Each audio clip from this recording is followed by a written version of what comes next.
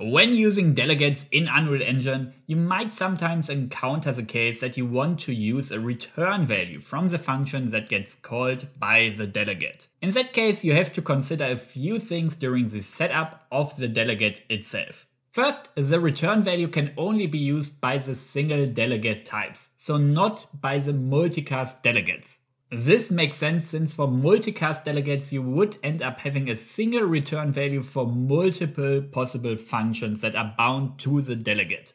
So with that, let's look at the implementation. To add a return value to your delegate, you have to add the readVal keyword to the declaration of your delegate.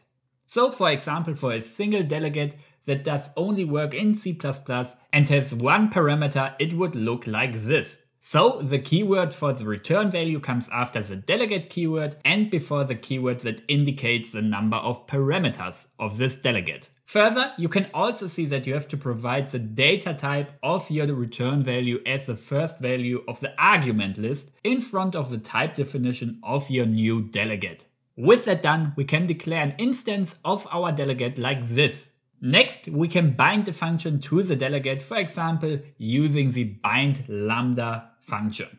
Then we have to add the lambda expression, which in our case basically multiplies the input value by itself. Now we can also create a timer and call a function inside of that will execute our delegate. In our case, we have to provide an input value, and then the exciting part, we can store the return value in its own variable.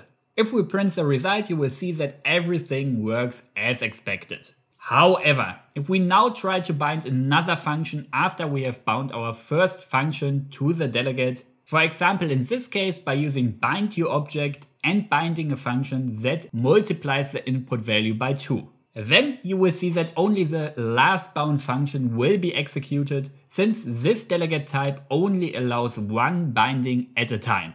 With that, you should be able to use return types for your custom delegates. Like always, if you have any further questions, feel free to leave them in the comments. Otherwise, don't forget to subscribe and see you next time.